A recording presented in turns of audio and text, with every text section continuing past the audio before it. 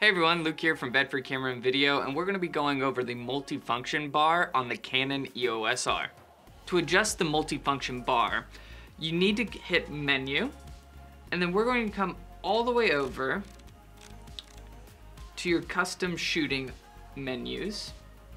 Once you're in this page, you'll see the customize M-FN bar. If you select that, it'll pull up two different options. Currently, we have this bar selected to operate the autofocus. You can also utilize it for the image browsing.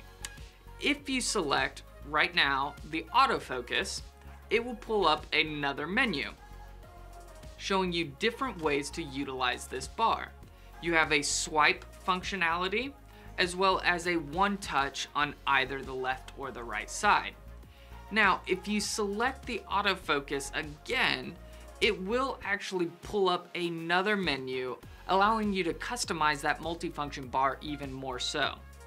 It actually pulls up 7 different options: autofocus, flexible priority, auto exposure, movie recording, check focus and display info, white balance, ISO speed, and then not assigned.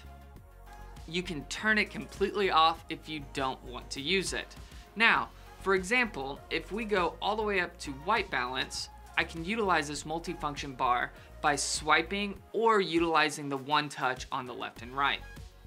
If we go back to the previous menu though, where you have image browsing, if you select that, you have a couple of different options here. If you use the swipe functionality in image review, it will move much faster than utilizing your D-pad or the left and right touch function.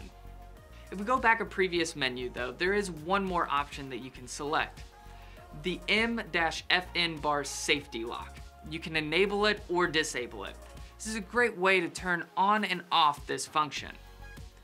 To do that, you will actually be able to hold the left side of that multifunction bar down for a few seconds and it will turn on, or do it one more time and it will turn off. And that's the multifunction bar on the Canon EOS R. For more videos like this, check out our playlist. I'm Luke from Bedford Camera and Video, and we'll catch you next time.